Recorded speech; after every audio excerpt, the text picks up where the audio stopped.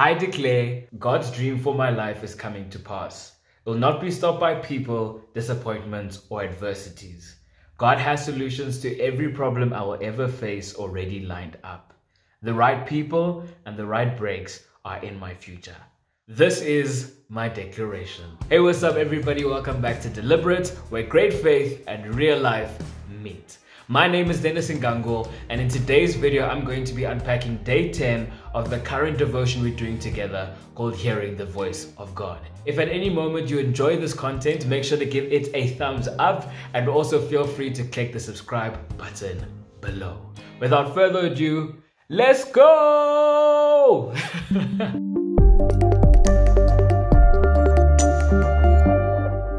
I'm not gonna lie, initially I really battled to see the correlation between today's devotion and everything else that we had been learning over the past couple of days. Luckily, I spoke to my sister about it and she was able to help me connect the dots. Often, and this can be consciously or subconsciously, we limit ourselves from hearing from God because we want to experience Him or hear Him in a certain way. That's why it's important for us to be open to God and be open to His vision for our lives. Have you ever tried to give advice to someone who is stubborn, self-righteous, or hard-headed?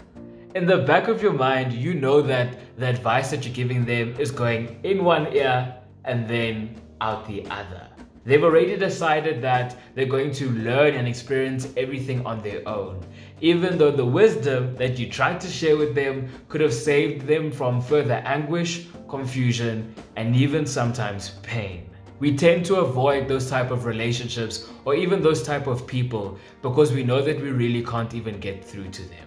Similarly, as believers, we tend to be those type of people in our relationship with God. We make plans and then we sometimes consult Him just to confirm what we've already decided.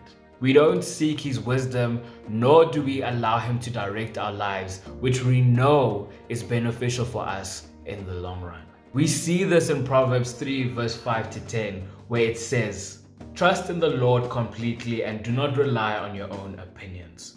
With all your heart, rely on Him to guide you, and He will lead you in every decision you make. Become intimate with Him in whatever you do, and He will lead you wherever you go. Don't think for a moment that you know it all, for wisdom comes when you adore Him with undivided devotion and avoid everything that's wrong. Then you will find the healing refreshment your body and spirit long for. Glorify God with all your wealth, honoring Him with your very best, with every increase that comes to you. Then every dimension of your life will overflow with blessings from an uncontainable source of inner joy."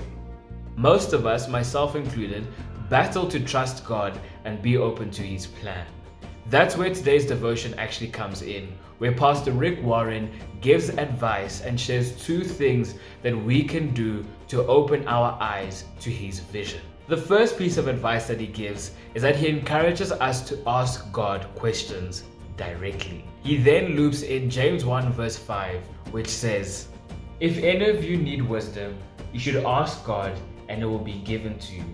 God is generous and won't correct you for asking." Don't be afraid to ask God big questions, because as the word shows, He gives wisdom freely and without judgment. Questions, for example, am I on the right path? Should I take this opportunity? Is this person supposed to be my partner? We can literally ask God any question. However, I do encourage you that when you do ask questions, to stay expectant and to stay woke. Reason being, in the moments where we feel like God is not answering us directly, trust me, He is definitely dropping clues. The second piece of advice we're given encourages us to look into God's word to see what He wants to say to us. There has been many times in my life where God's word was my driving force and my anchor. In the moments where I was confused about my path and there were so many ideas and thoughts that were rolling in my head, the word was the one solid place where I would be encouraged, uplifted, and given some direction. I love these two pieces of advice because they quickly direct us back to our source. Ladies and gentlemen, those were my thoughts and experiences with regards to today's devotion. I'd really love to hear how you experienced day 10 of the devotion, as well as what are the things that has helped you trust and be open to God's plan. My name is Dennis Ngango, and if you like this video, please do make sure to give it a thumbs up. And also, if you want more content like this, make sure to click the subscribe button below. I'll see you in tomorrow's video that marks the end of this very exciting and thought-provoking journey.